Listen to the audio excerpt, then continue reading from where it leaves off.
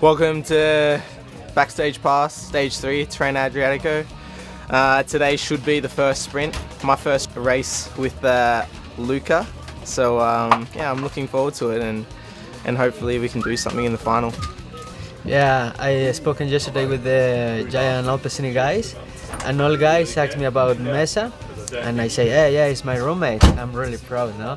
And the Giant Alpecin guys say, oh, I miss a lot this guy. It's not the same thing without him. Oh, say hello, please. He's a fantastic guy. But it's true, he's a fantastic guy. I feel okay. I'm looking forward to work with Caleb, and yeah, I hope I can do a good job for him. And what's going on with the Giant Alpecin boys? They all miss you, mate. That's the thing. I don't know. You should ask Esteban. He knows it. Chris, we don't have a good track record on Backstage to come up with nicknames, so we try it with Cam Meyer. And how's Monkey been? Oh man, he's pissed off. What do you reckon of the nickname there, Monkey Magic? Well, I reckon if I'm Monkey, then you're Pigsy, but a chunky version. We tried it with Yatesy at the tour. What's your middle name? You got a middle name? Richard. Richard? Oh, Dick! Dick! Done! Yates, Orica, Dick, Adam. Do or do not. There is no try. You're Yoda in general. Maybe get the Star Wars fans out. You're the wiser of the two. How many people call you Yoda? Nobody. It's rubbish, yeah? Yeah. I tried. I'm rooming with him. I tried it once. Didn't rate it. Yeah. So he threw a JJ right back in my face. What do you reckon? It's got to be something like, look at that guy, the Honey Badger. And finally, Honey Badger, your nickname. Can you explain why?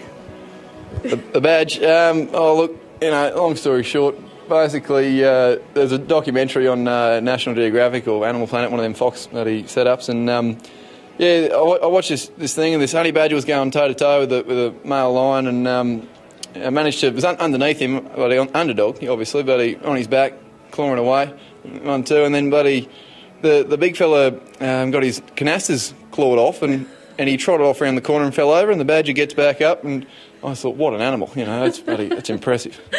He came up with it himself, so why don't you just pick like a weird animal or something like that? Yeah, I think I have to go on the hunt for one. Maybe ask a few fellas in the bunch, like Spartacus. I mean, but that requires that I win a few races. I mean, a man like him, he wins every race about 5 times, so he can call himself after a superhero. Although if I was called Fabian, I'd maybe go like Fabulous Cancelar, Fabulicious. Look at the giant guys. Hey? Look at the giant guys. Search for Mesa. I like pleasure spiked with pain, and music is my aeroplane. It's my aeroplane. The gap is 2.5 minutes, so could is Sveno up there with Quick Step, mate?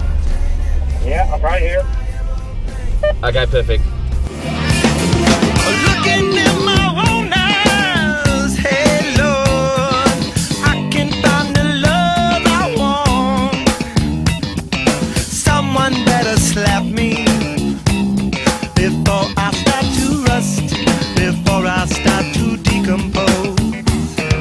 Looking in my rearview mirror, looking in my rearview. Yeah, so we're 130k into our 170 odd K stage, and it's been a pretty simple day actually. The early break was a bit lumpy at the start.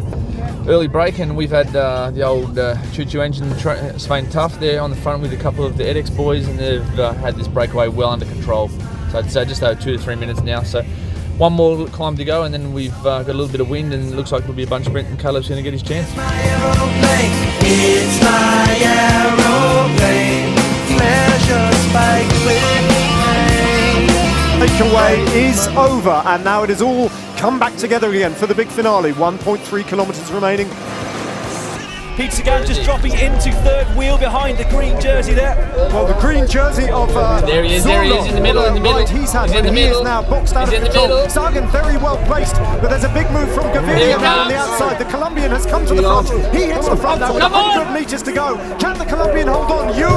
Caleb Ewan is closing all the time. It's those two young guns, and Gaviria gets the better of that particular battle. Yeah, it was a pretty tough day actually. Sueno rode the front all day, bloody impressive. And then yeah, the boys did a great job just keeping me up the front and out of trouble. And in the last 25 Ks, they kept me like no further back than top 20. So it was a perfect ride from the team. And then in the end, I think I just wasn't quick enough. But yeah, I think next time I can get him.